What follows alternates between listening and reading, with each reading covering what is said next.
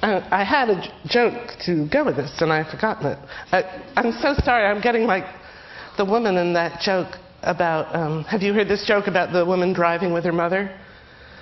And the mother is elderly, and the mother goes right through a red light, and the daughter doesn't want to say anything. She doesn't want to be like, you're too old to drive.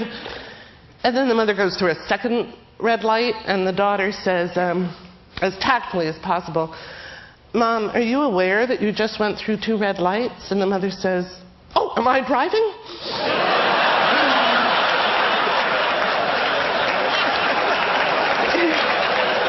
And that's the shock of recognition at the shock of recognition. That completes the quadruple. And I just want to say 2 more things. One is another characteristic of trickster is that the trickster has to walk this fine line. He has to have poise. And you know, the biggest hurdle for me in doing what I do is constructing my performance so that it's prepared and unprepared. Finding the balance between those things, and always dangerous because you might tip off too much in the direction of unprepared, but being too prepared doesn't leave room for the accidents to happen.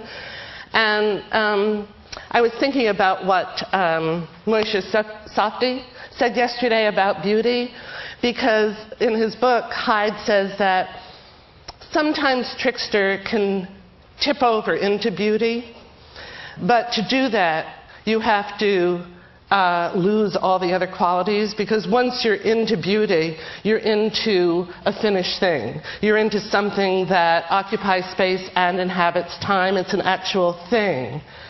And it is always extraordinary to see a thing of beauty. But if you don't do that, if you allow for the accident to keep on happening, you have the possibility of getting on a wavelength. You know, with your, I like to think of it, of what I do is, you know, as a probability wave.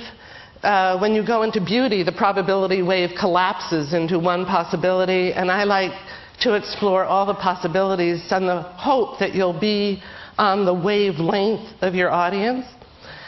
And the one final quality I want to say about Trickster is that he doesn't have a home.